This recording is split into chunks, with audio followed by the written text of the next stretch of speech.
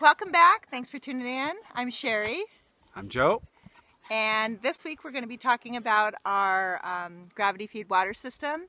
And we're going to kind of take a tour inside our cabin. We do have the pond going in the back, and Joe can tell you a little bit about that, and then we'll walk over and he can show you our water system. Here's one water source. We just have a PVC pipe kind of like this, just over there at the water source, and it just lays inside of this rain gutter and just trickles out this little bit of water that we have go through this screen. The screen's just there to keep out needles and the pine cones and whatnot. And it fills up this bathtub.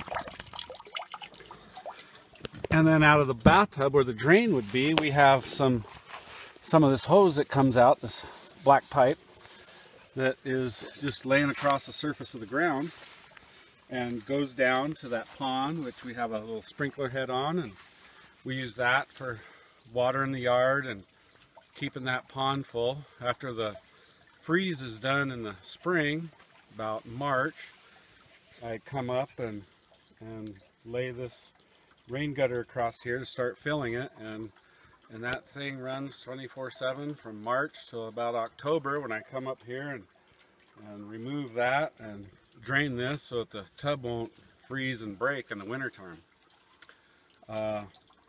So now we'll take a walk back down to the cabin. Oh, and it's probably about 400 feet to the cabin from here, and I'd say an elevation drop of about 20 feet. So that's, and then we have it on that sprinkler head. It does a pretty good job for watering and stuff. Let's take a walk back down to the cabin, and we'll take a look at our other water source that we use inside the cabin.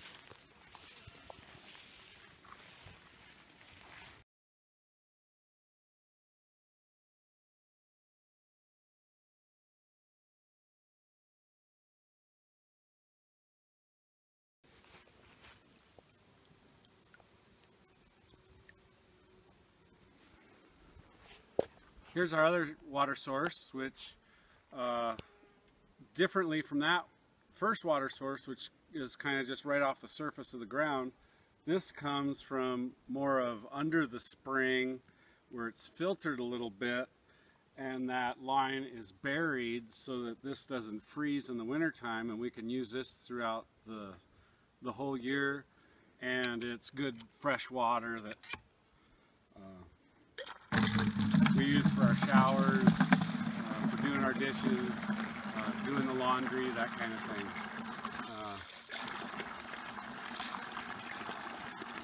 I even drink it.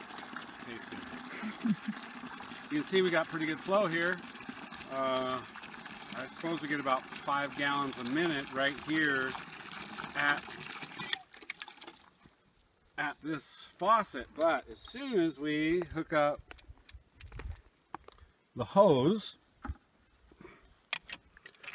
and run it, we cannot quite get this water to run into the cabin. As you'll see, our gallons per minute goes down significantly when we walk up this little bit of a hill and get up here to the cabin.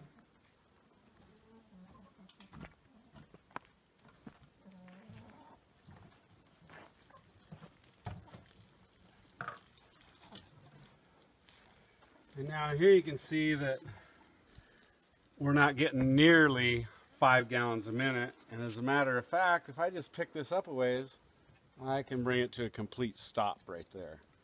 So we start getting just above where our water source is. So this water we use, fill up these tubs, use this for washing our hands and stuff. We also have a pump that we'll hook up and pump the water farther to the inside of the cabin, where we have a holding tank up in the rafters. We should go in and take a look at that. Okay, here we are. The water would come in from outside. We'd hook the hose up on there. with the outside hose hooked up, it would come in on this hose, which goes in right in the top of this 200-gallon holding tank. Okay, when the tank is full, it'd be coming right out of the bottom of the tank here, which comes out and splits off with the cold going on forward to the bathtub, and this line splitting off and coming over the hot water tank. The propane hot water tank then comes out. That pipe comes underneath the tub, which then comes to where the hot and the cold are, which come together. And get the hot water going, and the cold water going. Plug up the bottom. There's our shower for getting all clean. And then we don't have the plumbing ran to the kitchen sink yet, so this is also where we would get our hot water to take into the kitchen sink to do the dishes.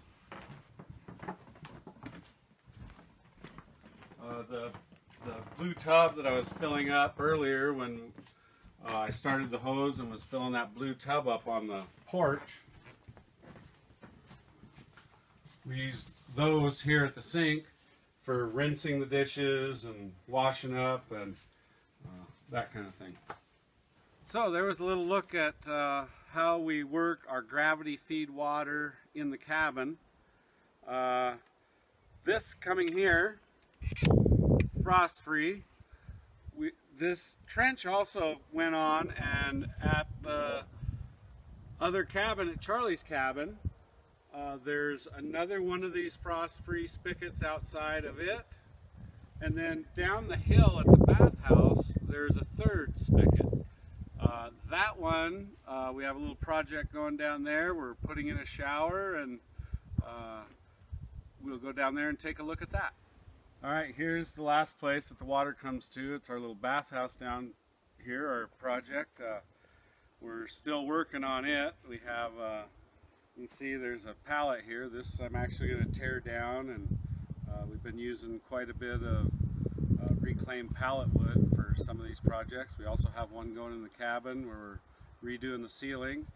We're looking forward to showing you guys that in a future episode, but here's our bathhouse project.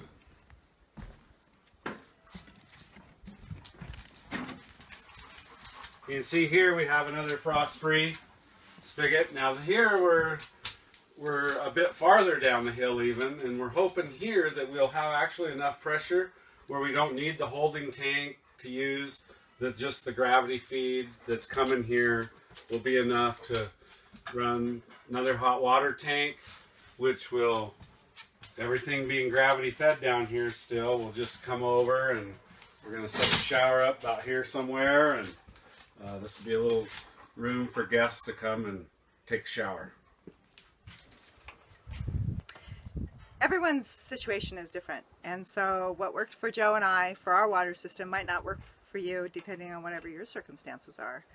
But when you're on a limited budget, you kind of do what you can to make things work. Joe Feldo mentioned that that little shower setup, he made all that, including the shower head. He drilled holes in the end of one of those little PVC pieces, and it works great. Also, nothing's glued together, so if you don't like it, you can take it apart and change it however you'd like.